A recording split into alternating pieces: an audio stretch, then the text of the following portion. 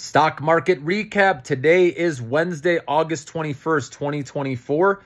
So I posted a video yesterday saying it's okay to do nothing.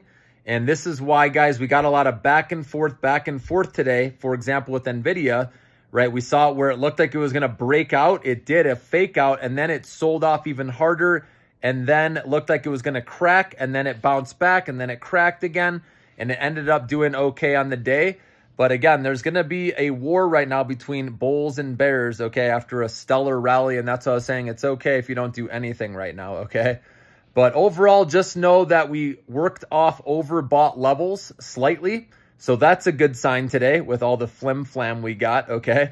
And then know that volume is also lighter on, or this part of the year, this next 2 weeks leading up to Labor Day weekend is seasonally the weakest volume weeks during the year because people are still gone for the summer. But things will start to pick up in September, so I won't get caught up too much with volume because that's just how it is later in August, okay, or around this time.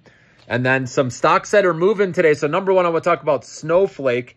So this one shit the bed because their CEO on the conference call just did not sound into it. He did not sound passionate and didn't really help their situation. The stock just continued to bleed out, even though their numbers weren't that bad. They had a $2.5 billion share repurchase authorization, an additional $2.5 billion, and they did slightly raise guidance. So there were some positives, but the problem is they're still losing a lot of money on a GAAP basis, and their revenue growth is still decelerating, okay, overall. So those are the issues. So it's up to you. It could bounce around this level. It's around $123. And 80 cents last time I checked. You really want to make sure if you're playing it to put a tight stop loss in, at 122.99 or whatever you want to put it at if you're going to try to play Snowflake.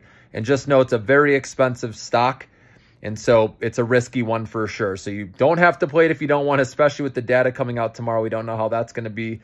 And then also Friday, with Powell speaking. So that's why a lot of people aren't doing too much with these high risk names, but they are putting their money, investors are putting money in the dividend stocks we're seeing. A lot of dividend stocks were actually up today. IBM broke out to new all-time highs. So that was one I recommended a long time ago. That has a solid like 5% dividend last time I checked. Also, some other names that were moving. ServiceNow is at all-time highs. Intuit all-time highs. Now, Intuit does have earnings coming up the 22nd, which I think is tomorrow. Yep. So I would hold off. I don't buy anything that's at all-time highs. That's just me personally because I don't see a lot of upside, but you never know, okay? And then also Adobe is doing well. Oracle has been doing well, okay? And the interest rate sensitive stocks we know have been doing well. These are the ones I've been preaching, guys. Obviously, Upstart is looking really solid right now, guys. It, broke out above resistance, came back, retested, and now it looks like it could go again, but it's all going to come down to the data, as we know.